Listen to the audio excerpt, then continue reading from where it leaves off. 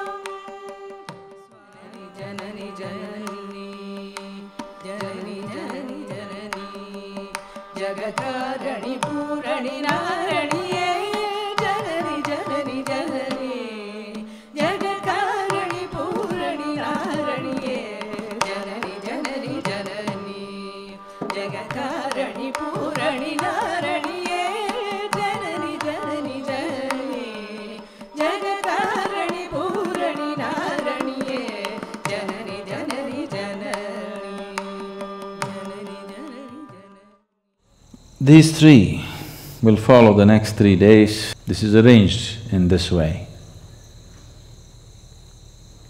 because it's after all from the earth that we arise. And we could live an active life which is rajas, the second nature of the Devi. The third one may come your way or may not. If you have to bring her down into you, you have to strive, otherwise she will not get down to you. So tamas is the nature of the earth, of your birth. The moment you come out, then you start activity, rajas begins. If you are aware enough or fortunate enough, sattva will touch you, otherwise the color of rajas, it's good as long as the going is good. When the going gets bad, rajas is going to be super bad. You're sitting on the earth, you must just learn to simply be one with her. You are anyway part of her. Only when she wishes, she throws you out. When she wishes, she sucks you back. So what was absolute inertia now has become a dynamic rajas. This may transcend or may again go back to the same thing. Durga Lakshmi, Durga Lakshmi, Durga… Appadi per vechirukkinga yaro Durga Lakshmi? Huh? Avaru moonranga. Durga Lakshmi, Saraswati never happened. That means you are in the cycle, you are in the trap of life and death, life and death, life and death. Transcendence is yet to come. So these two will anyway happen. What is in a state of inertia will get into a state of rajas and activity, and again fall back and become inertia for a certain period of time, and again get back into activity. This is happening to you as an individual, this is happening to the planet, this is happening to the galaxy, this is happening to the whole cosmos. It goes into a state of inertia and then becomes dynamic and again goes into a state of inertia.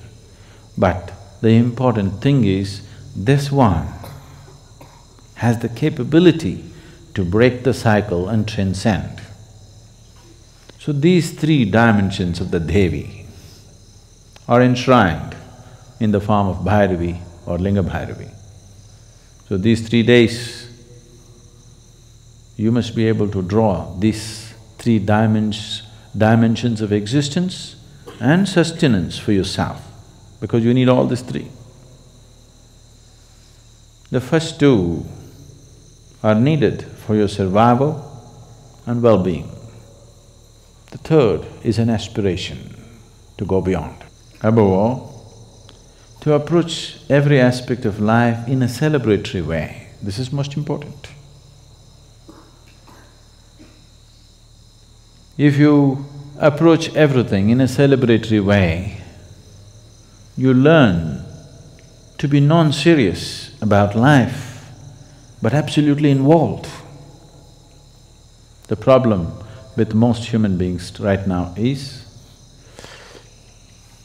if they think something is important, they will become dead serious about it.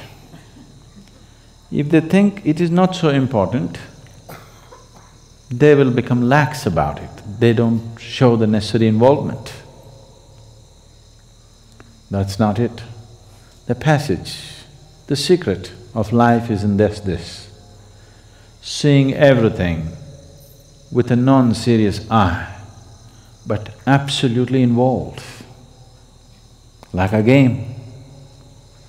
That's the reason most profound aspects of life are approached in a celebratory way, so that you don't miss the point.